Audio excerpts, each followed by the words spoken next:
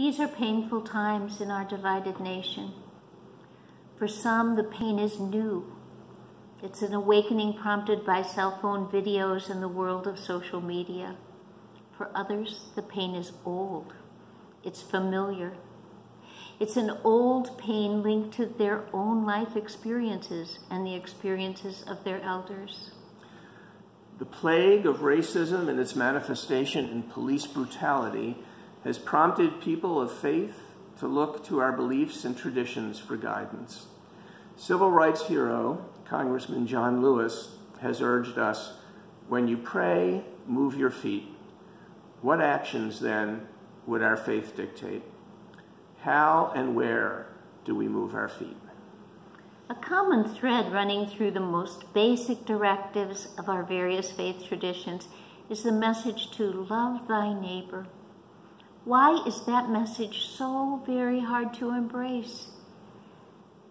Was George Floyd our neighbor? Breonna Taylor? Ahmaud Arbery? There is, sadly, a tendency to divide our world into us and them, self and other, and to assign value to each side of that equation.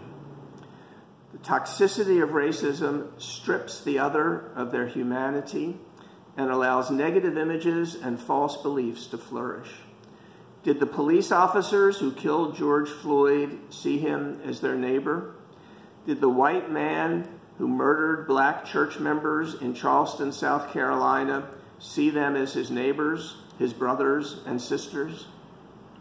Jewish theologian Martin Buber has taught us that the presence of the divine can often be felt in the experience of the I-thou relationship.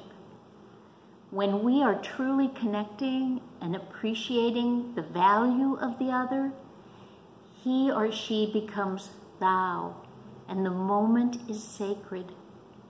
In the Zulu language, there's a word sawubona, which translates to I see you in English.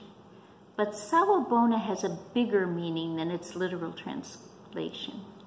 It means I see you, your value, your uniqueness, your talents, your gifts, your humanity. In contrast to I-thou relationships and in contrast to sawubona, when the other, our brothers and sisters, are seen as an it rather than as thou, they can be used and abused. They can be taken into slavery, denied the right to vote, denied quality health care, fair access to housing, education and employment, and fair treatment in the criminal justice system. Let us strive to always see the humanity and the value in all people and to relate to others with understanding and respect.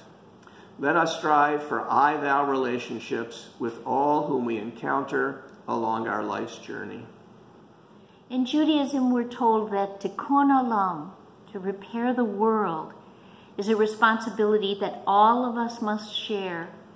The damage done by racism has accumulated over generations. The work of repair is required in every major institution in our nation. We must seize the present moment, a moment when the nation is on high alert, when many people are willing to stop the action of their day-to-day lives and come together in the streets, in meetings, in their religious services, and really look at the problem of racism in our country. But we must not stop with this present moment. We must sustain our efforts and continue to strive for the elimination of racial injustice from every corner of these United States. Our faith compels us to do this work, not to stand by while others are suffering, excluded, exploited, assaulted, and killed. We remember the words of the prophet Micah. What does the Lord require of you but to do justice, to love kindness, and to walk humbly with your God? We draw on the prophet Amos as we pray today, let justice roll on the water and righteousness like an ever-flowing stream. Lord, help us to be the carriers of that message. Let us remember that every man, woman, and child is our neighbor. Help us to repair the world as we work on our own blind spots, become increasingly aware, and join ranks with marginalized people. Let us draw from the wisdom of our prophets, stand on the shoulders of the giants who have gone before, and make a difference for all God's children. We'll conclude with a story about a group of third-grade children from Southwest Michigan, where we live, who were participating in a program called Calling All Colors. This program, which has been active in our area for 20 years, brings together elementary school children from the adjoining communities of St. Joseph and Benton Harbor to participate in shared diversity education activities. The residents of St. Joseph are more than 90% white. In stark contrast, more than 90% of the residents of Benton Harbor are black. Calling All Colors was created as a way to help build bridges across this large racial divide. In the Calling All Colors program, the children are divided into small groups of 10 to 12 with a trained facilitator coordinating what happens. Each child in the small group is partnered with a buddy from the other school. After participating in a variety of activities designed to reduce stereotypes and highlight commonalities, the children assemble in a circle with their buddies at their side and talk about their experience.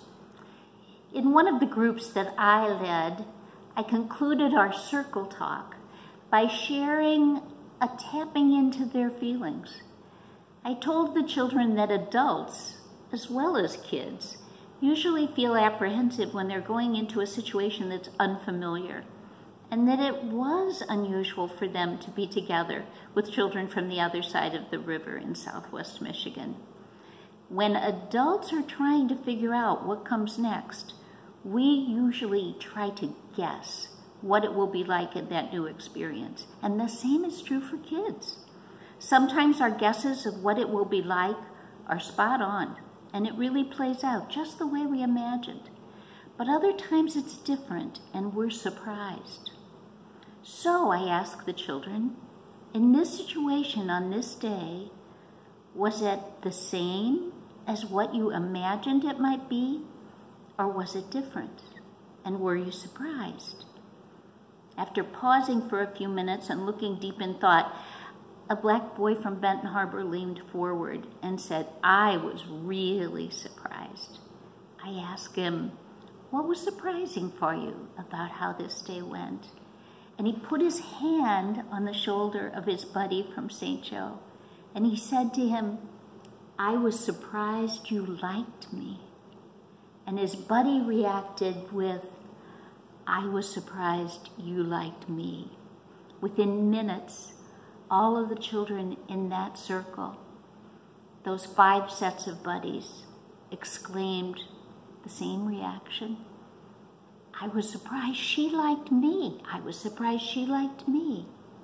When we're raising funds to keep Calling All Colors going beyond this 20th year, people sometimes say, how long will you be doing this? And we say, until no one is surprised. So the thought I want to leave you with today is, let us pray for the day when we really see one another, and we see one another as brother and sister, and no one is surprised. Amen.